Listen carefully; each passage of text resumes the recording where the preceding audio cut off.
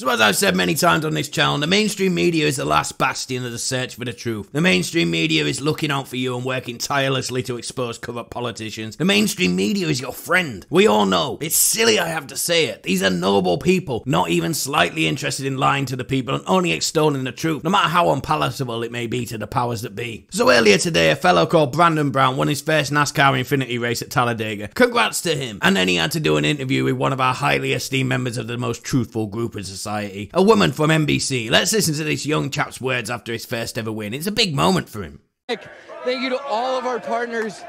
Oh my God, it's just such an unbelievable moment. Brandon, you also told me, as you can hear the chants from the crowd,